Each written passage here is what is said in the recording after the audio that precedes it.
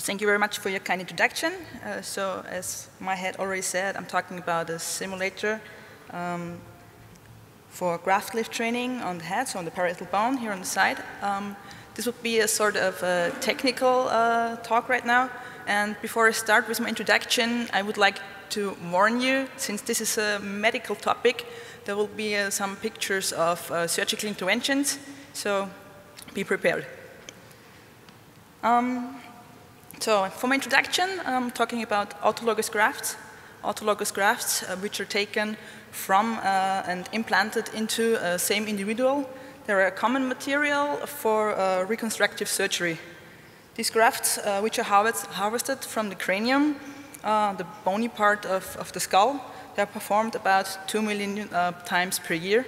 And in craniomaxillofacial surgery, these grafts are used for the reconstruction of the nose, face, maybe after trauma, or they are used to build the alveolar process to further implant a pivot tooth. So after you have lost a tooth, you can re-implant a pivot tooth. These autologous grafts from the skull are favored in comparison to other donor sites, so normally like the sternum or the hips, because they undergo less resorption, they are more biocompatible. The surgery scar is hidden below the hairline, except you're a balding patient, then no, sorry. And the pain in comparison to the other donor sites is reduced. So one procedure to lift this cranial graft is the so-called split thickness procedure. So as you can see here, here's a human skull depicted. You can see that this human skull consists of 3 layers. So 2 cortical layers called the tabula externa and interna, a sandwiching cancellous bone called the dibulae. And in this procedure, the human skull is split, so you only take the outer cortical table as a graft to use it somewhere else. As you can see here, this is the procedure and how it is working in this split thickness procedure. After the scalp is opened and retracted, a bone island is milled, so you can mill a contour, then take a bevel mill and bevel the outlines of the graft. You split it in situ with an oscillating saw and lift it up with a chisel. And on the very right picture here, you can see the graft implantation in the alveolar process.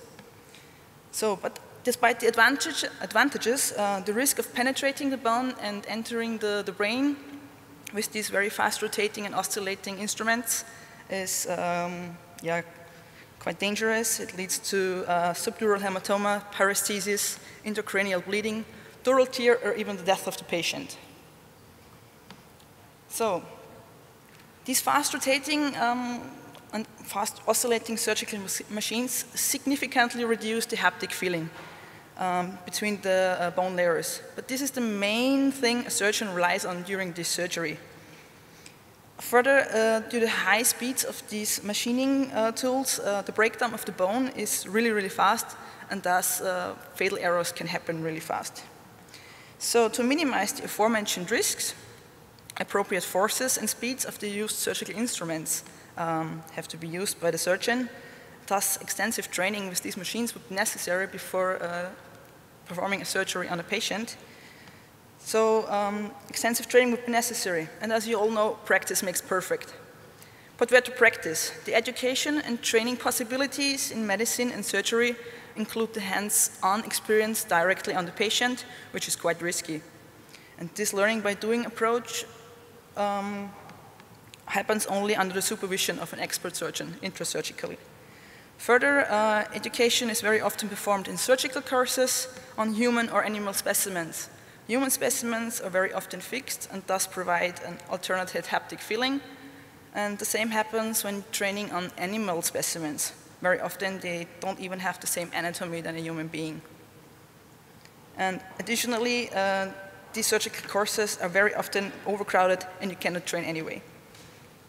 So, as we already heard before, an alternative training method are simulators. These simulators provide a safe and nearly unrestricted environment for surgical training. They are able to provide a realistic anatomy, a realistic haptical feedback. They are comparatively cheap compared to human specimens, and they show an enhanced transfer of surgical skills compared to solely watching and assisting your supervising surgeon. So for this study, we developed a model-based simulator, so it's just a physical phantom for the training of these cranial graft lifts.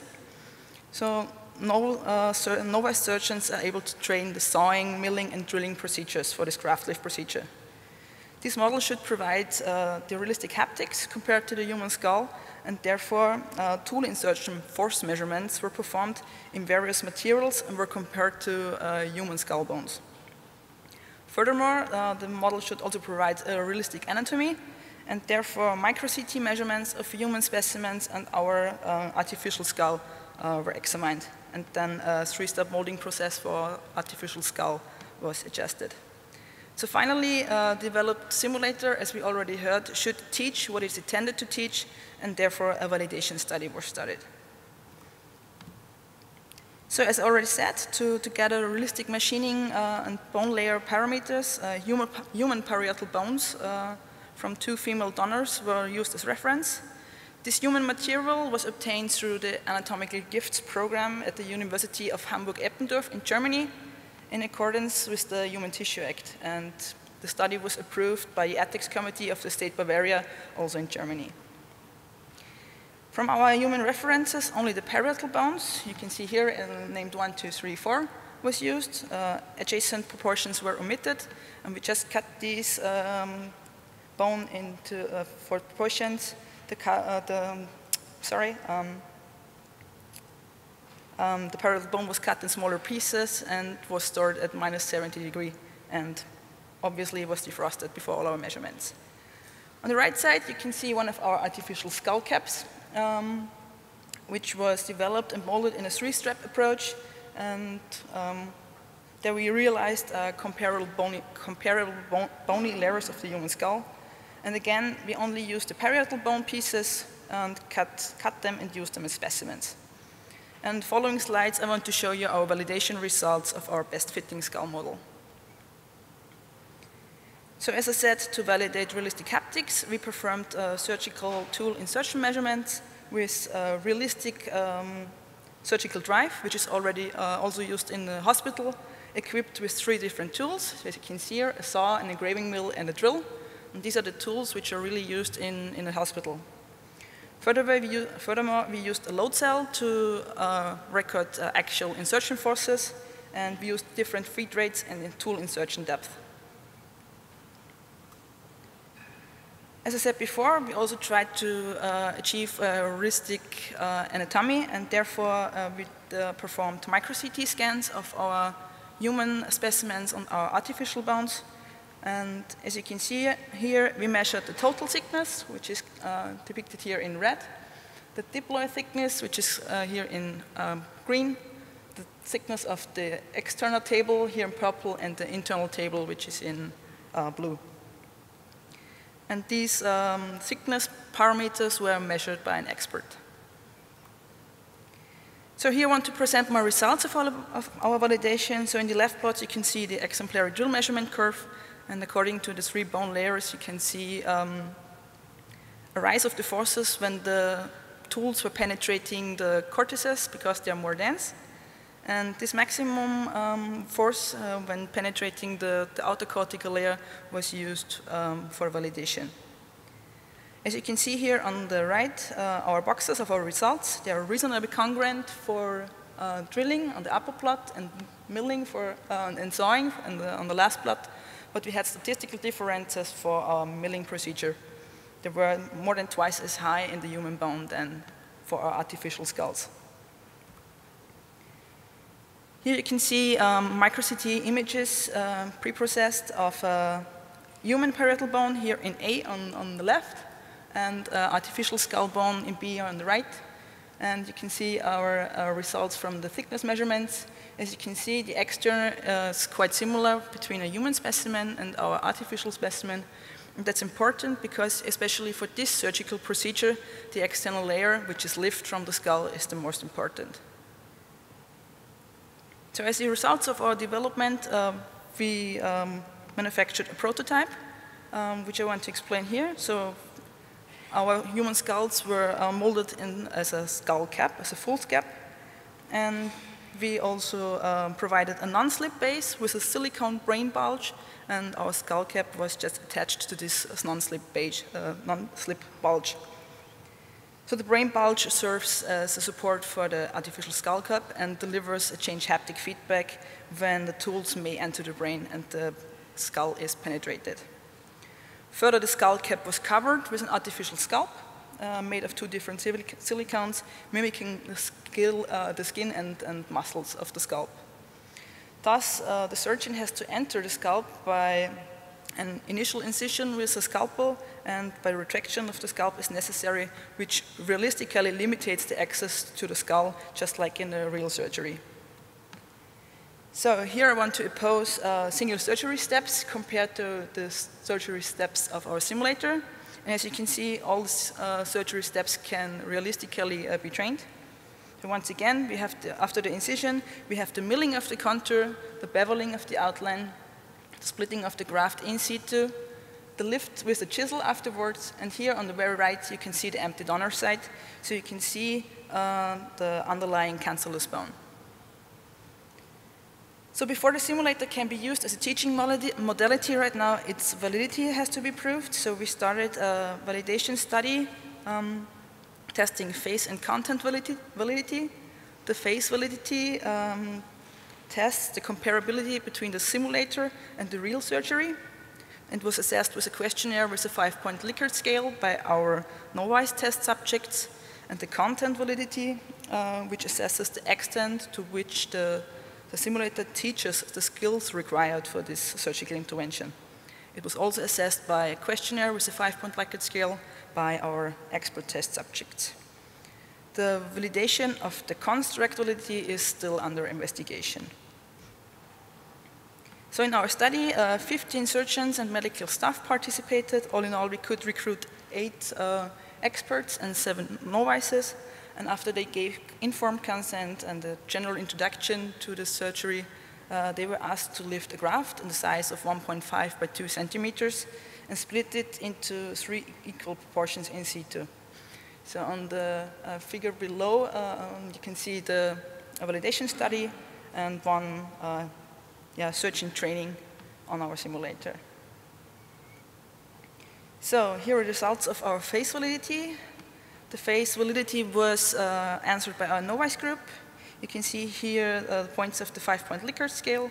So number 1 was the surgeons strongly disagreed with our simulators, which is depicted here in dark blue, and was ranked to 5, where they strongly agreed, and this is colored here in turquoise. So 75% of our novice surgeons agreed or strongly agreed that our simulator teaches all necessary steps to learn this procedure. More than 50% agreed or strongly agreed that such a simulator would encourage them to train more often, whereas 12.5% didn't answer this question or were neutral to this statement. More than 50% agreed or strongly agreed that the simulator is attractive and easy to use. And also 50% agreed, or still more than 50% agreed and strongly agreed that they want to have a simulator on their own or in the clinic for training purposes.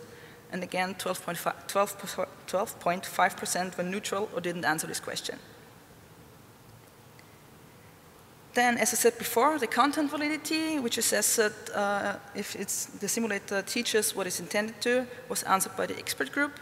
As you can see here, the experts all agreed and strongly agreed to our statements. So they all agreed that you can train in an ergonomic, realistic manner, that this simulator is useful for practicing the surgical machining, that this simulator is quite easy to use, and they've strongly recommended to others for training purpose. So, in conclusion, our actual machining forces of the artificial skulls were comparable to the human parietal bone. Our imaging results showed that we have authentic bone layer thicknesses compared to human bones. A simulator prototype was designed and tested, and surgeons testing our simulator certified good haptical feedback, a good comparability to the real surgery, and that the simulator teaches what it is intended to teach. So in concluding, we developed a new training modality with realistic bone anatomy of the parietal bone as well for realistic haptics during surgical machining. Finally, I want to thank a lot of companies for their support, and I want to thank you for your kind attention.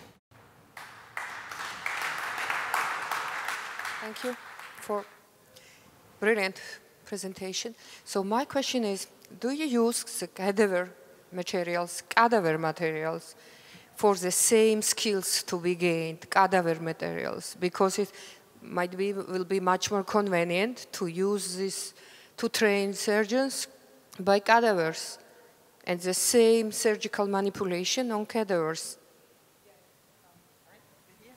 Probably, yes, you can train the same on cadavers, sure, but this is not possible in many countries due to ethical concerns.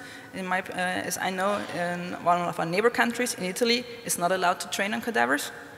And yeah, a lot of countries it's not allowed due to ethical concerns, and furthermore, it's very, very expensive.